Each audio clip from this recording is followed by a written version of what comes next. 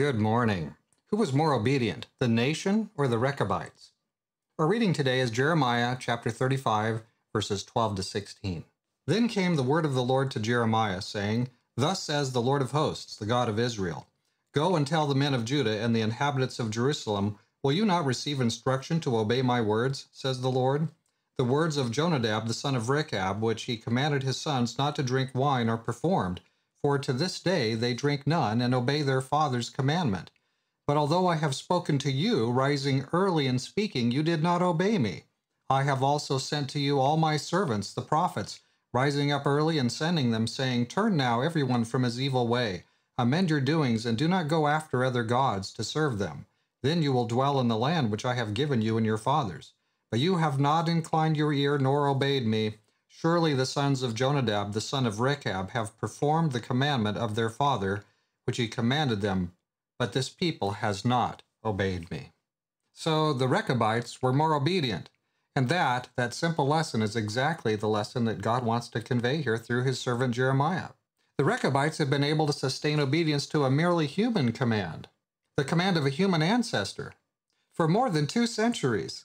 But the Hebrews, commanded by God himself for centuries, through the written word and a long stream of faithful prophets, with the priesthood and the temple and the monarchy, all the different helps God has given, have been unwilling to render obedience to their protector and deliverer.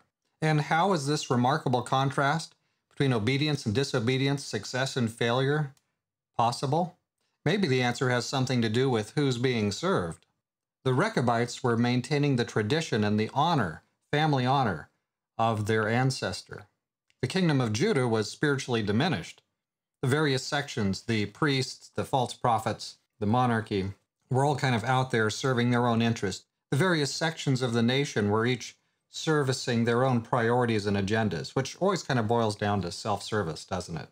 In the end, they were serving nothing higher than their own flesh. They were on that singular path to nothing less than ultimate self-destruction. God couldn't protect them. They were defenseless. They were in over their heads.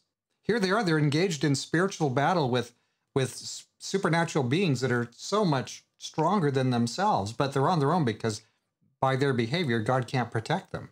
But God could protect the Rechabites. Their minds were clearer too. They were never inebriated, by drinking the wine. These were people who lived a simple lifestyle, nomadic lifestyle. A lot of self-control going on here. Since they were never inebriated, their minds were more under the control of the Holy Spirit and of their own ability to choose and make choices according to free will was preserved. And so the Rechabites were really on vantage ground to fight these spiritual battles. Always in control of their faculties, always sober, puts you way ahead in the battle with fallen angels.